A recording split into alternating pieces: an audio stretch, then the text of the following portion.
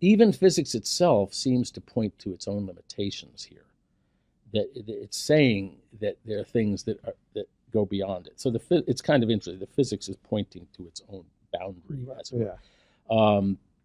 Furthermore, well, we can talk about free will if you'd like, but quantum mechanics has some interesting implications there. One of the big arguments that everything is that we don't have free will is, well, there was always this thought among physicists, or for a long time, that physics is deterministic. That is, that if you specify the state of a physical system at one time, the laws of physics rigidly determine how the system will unfold in the future. The universe runs on rails, so to speak.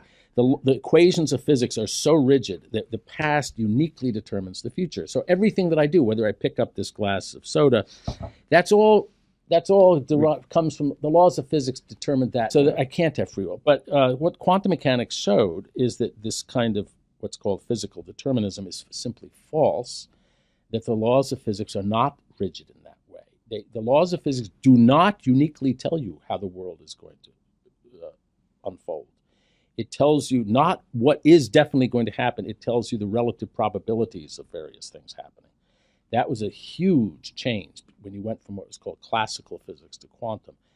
In classical physics, the equations did determine the future.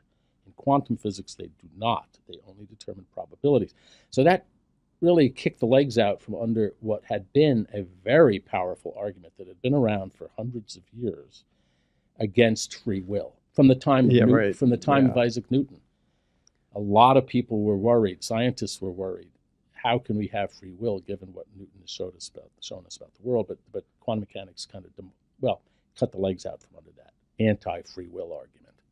It doesn't explain free. Quantum mechanics doesn't say there is free will. It doesn't say there is.